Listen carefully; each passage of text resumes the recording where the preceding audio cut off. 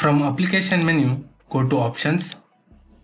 From Display tab, increase the cursor size. Keep the cursor size above 50. It will increase the X and Y line of the cursor.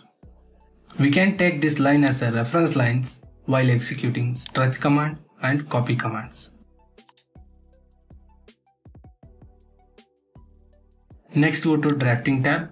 Here, change AutoSnap marker size. First, I will keep this maximum. It will maximize the marker size. It is looking more bigger than our drawing.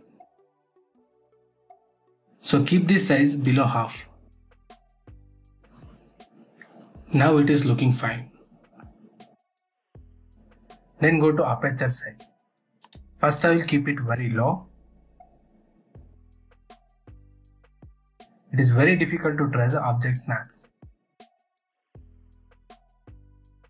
Keep the aperture size maximum. Now the cursor is tracking object snap very easily. Next, go to Selection tab. Here, change the pick box size. First, I will keep it very low. The pick box in the cursor is not visible. I will change this to maximum.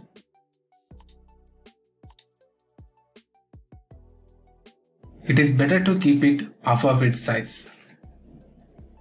And finally, change the grip size. It is better to keep the grip size as per the pick box size. Please like the video and don't forget to subscribe the channel. Thanks for watching till that. Take care. Bye bye.